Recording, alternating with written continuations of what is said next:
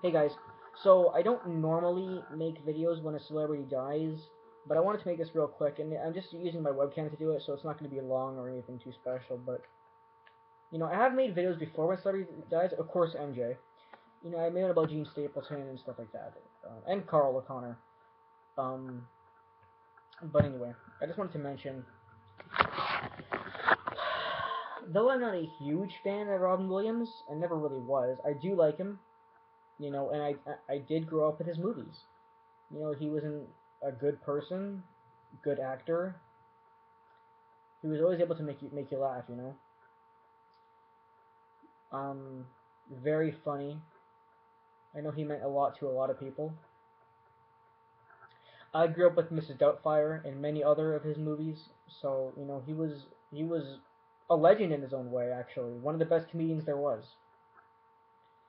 So I'm shocked by his death. I didn't even know he had severe depression. That's very sad, and he died of asphyxiation. But it's very sad. I feel really bad for him and his family. If he had severe depression, I really wish somebody went and helped him. I don't know if he got help or not, but apparently it wasn't enough. If he did get it, this happens too much in Hollywood. Celebrities get depressed because that's the life they lead, and a lot of them have terrible lives that they hide from the public, and they live with depression and potentially kill themselves. It's sadly very common. I wasn't gonna make this video because again, it's nothing that's like too big for my channel. I mean, again, I'm not trying to undermine his death. He's a great man, and I'm very sad by it. But I don't make stories about every single person dying, right? So that's what I mean.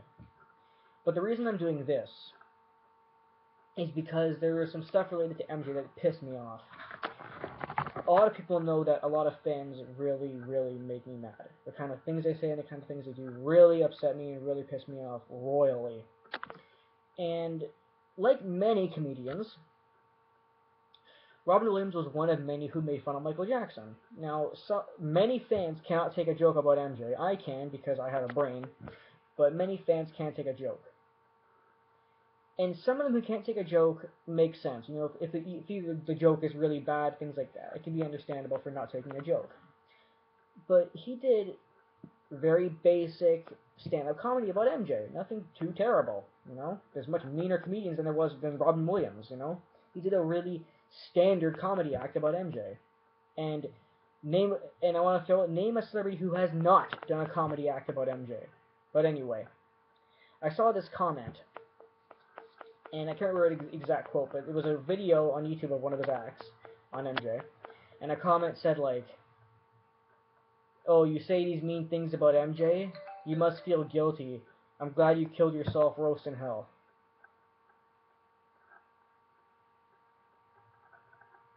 Fuck you! I'm sorry to yell. Fuck you! Just fuck you to hell. There are so many things wrong with that comment. Number one, you can't take a fucking joke. Number two, you tell someone that you're glad they killed themselves, even though it had nothing to do with MJ. And number three, you actually have the nerve to think that he killed himself because of his joke about Michael Jackson.